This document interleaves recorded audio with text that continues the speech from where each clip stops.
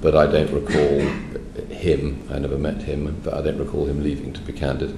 But the fallout from the Libor scandal is far from over, as a top investment banker is under fire for supposedly misleading the UK Parliament. That was Alex Wilmot-Sitwell, former co-head of UBS's investment bank, giving testimony to a UK parliamentary hearing in January this year about Libor manipulation. Asked about the circumstances in which a star UBS trader named Tom Hayes left the bank back in 2009, Mr. Wilmot-Sitwell stated that he did not recall him.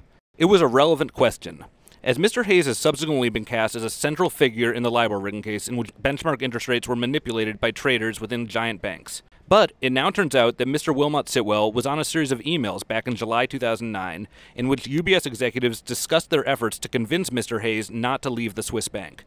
The Journal reviewed these emails, which haven't previously been publicly disclosed. One email from a top UBS executive to 4 other colleagues, including Mr. Wilmot-Sitwell, read, "I would like you to call Tom Hayes in Tokyo, please, and reiterate my words of comfort to him."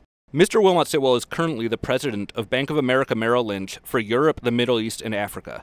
He told the Journal that he doesn't remember the emails and that he never called Mr. Hayes. Mark Garnier, the British lawmaker whose questions elicited Mr. Wilmot-Sitwell's remarks in Parliament, told the Journal in an interview that the investment banker has got other questions to answer. For him to be part of this email chain and say he doesn't remember sounds pretty fanciful.